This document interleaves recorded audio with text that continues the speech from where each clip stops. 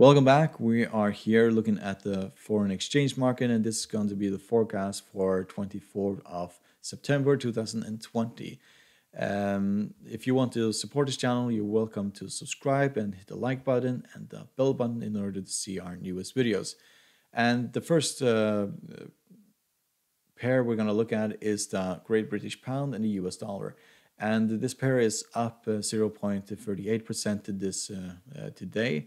And that's the reason why we ran into resistance here at the 100 moving average and the 150 moving average.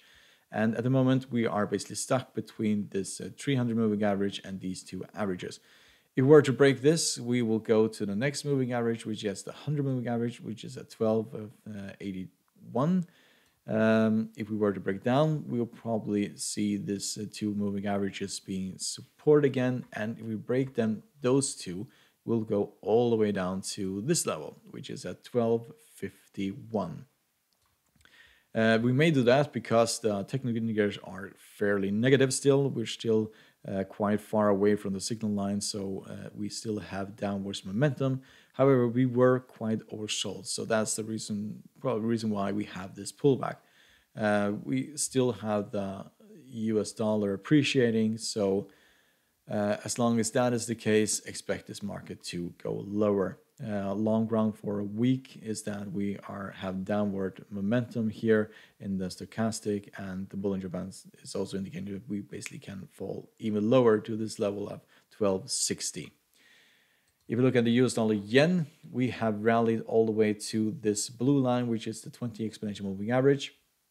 If we break that, we'll go to the 50 moving average and then continue downwards.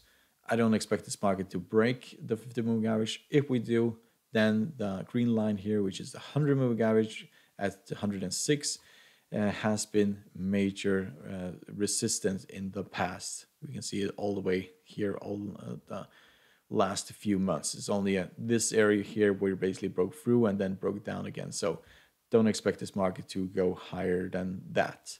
The technical indicators, we are almost crossed the signal line, indicating that we'll probably go a little bit higher from here. 50, optimistically, 100 moving average. We were quite oversold. However, weekly stochastic is pointing downwards, the downwards momentum. So yeah, if we were to turn around here, break this, the bottom of this candlestick here, I mean, that will go all the way down to these lows. The euro and US dollar, we have broken through these moving averages, and at this moment we have a very negative candlestick here, indicating we'll probably go much lower. We'll probably go to this 100 moving average, which is at 11.57.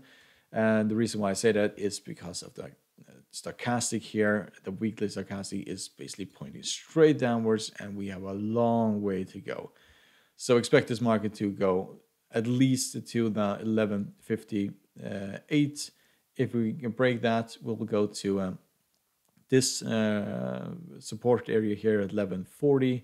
And to the upside, I don't see a very upside at the moment. As long as the US dollar is appreciating and outlook for the economy is as it is, I don't expect this market to go higher. It will go lower before it goes higher.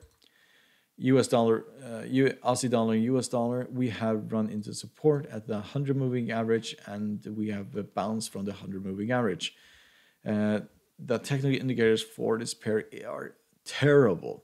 So look at just at the MACD, we are way off, and that may mean that we will go much lower from here. Next major resistance, if we break this 100 moving average, we go to 0.69.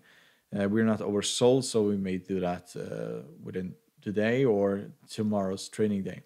Weekly stochastic is really negative, and the Bollinger Band, we basically way crossed the Bollinger Band. So maybe a bounce here and then go lower, if according to this Bollinger Band.